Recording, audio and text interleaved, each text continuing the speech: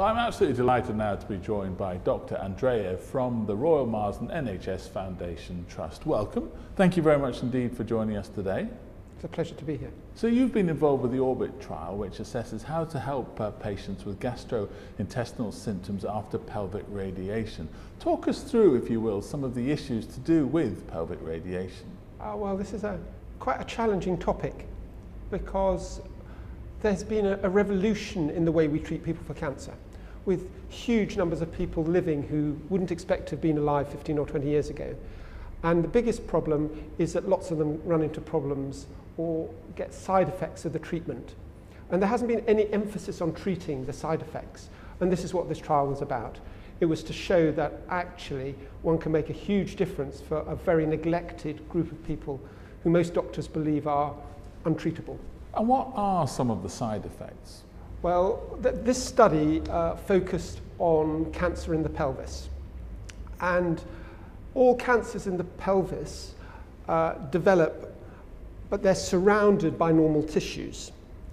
And as a result of radiotherapy, it's inevitable that the surrounding tissues get treated to some degree.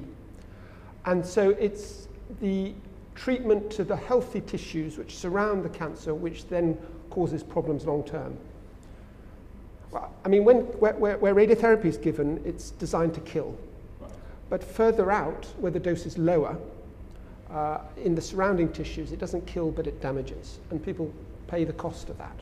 And how was it that you came to deal with this particular group of patients? To start with, it was a bit of a daunting prospect because as doctors we're told that this is a hopeless group of patients with very impossible symptoms for which nothing can be done. But seeing more and more of them in our clinic, it became really clear that a lot of concepts about this condition are wrong. First of all, patients would say to me when I saw them in the clinic, hadn't they had fantastic treatment and weren't they unlucky to have turned up with these really difficult side effects? And that's one concept which is wrong, because it's not that the patients who get the side effects who are unlucky, but it's the ones who don't get the side effects who are in fact lucky. Because the nature of radiation treatment is that normal tissues around the tumour will inevitably be damaged. And what is really, really needed is a mind shift to say that instead of trying to deal with people who say that they have problems, is to think that the treatments we give are so good for cancer, but they're radical treatments and inevitably people are going to pay the price of it. It's this concept that bowel symptoms don't develop as a result of the radiotherapy itself, but that they develop as a result of changes in the physiology of the bowel, which has been induced by the radiotherapy, suddenly makes this group of patients eminently treatable, or at least their symptoms eminently treatable. Now, yours is an algorithm approach. Tell us exactly what you mean by that and how the trial was set up. These patients have very complicated symptoms. And one of the reasons that they have been neglected in the past is that they appear with all these symptoms and people throw their hands up in horror and says, how are we supposed to deal with that? So what we've adopted is a very systematic approach. We identified 23 different symptoms that people get after they've had treatment for the radiotherapy affecting the bowel. So things like diarrhea, incontinence, wind, whole series of things, but 23 of them.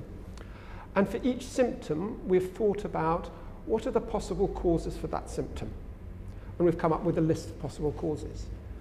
And for each of our 23 symptoms, we developed a structured approach where you identify the symptom, you identify the tests people need, and on the basis of the test results, if they're positive or negative, you define specific treatments. And that's what this trial was about. So what did you find out? Well, first of all, we found that people were getting many symptoms. Secondly, that for those symptoms, there were several causes predisposing to that symptom. And that thirdly, directed treatment using the algorithm is incredibly effective. So what are some of the implications from the study for clinical practice? Up to now, people have had cancer, they've had fantastic treatment, they're grateful to be alive, but they're left with very difficult, debilitating symptoms which lock them in the house, they can't get out. And people have said to them, well, sorry mate, you know, this is as good as it gets, at least your cancer's gone. And what we've shown is that that's not good enough. That actually, on the basis of quite a lot of published data before, we've put together an algorithm which is very logical and makes sense, and that we've shown that a nurse or a doctor can apply this algorithm.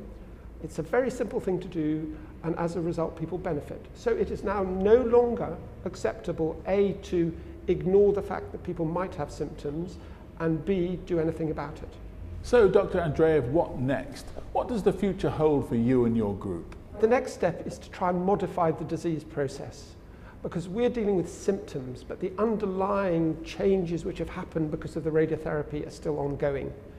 And we've got a number of studies planned, and there are a lot of very exciting drugs which are emerging, which could change the underlying pathophysiology, the abnormal physiology which drives the process which causes these symptoms. Well, thank you very much indeed for joining us today and for sharing some of those very interesting findings from your study. No, it's a huge pleasure. Thank you for inviting me.